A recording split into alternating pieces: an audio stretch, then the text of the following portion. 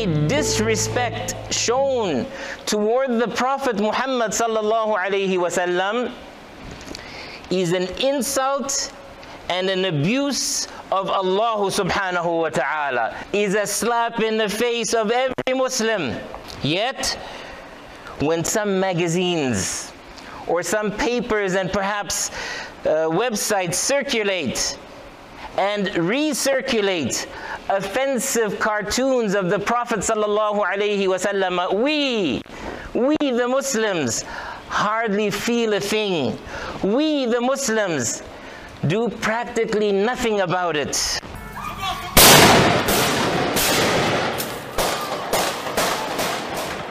Terror in the heart of Paris.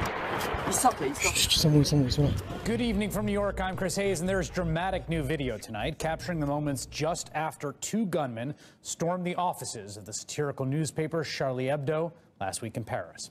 In this portion of the video, taken from a rooftop near the Hebdo offices, the two brothers, Sharif and Saeed Kouachi, have just exited the building, inside which they left 11 dead and 11 more wounded.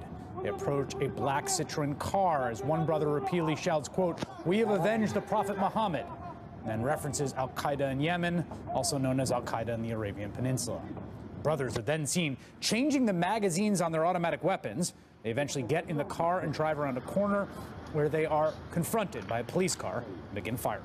We watched in horror as a black man was murdered by police in the United States. Many Muslims participated in rallies and demonstrations expressing their outrage over these horrendous crimes.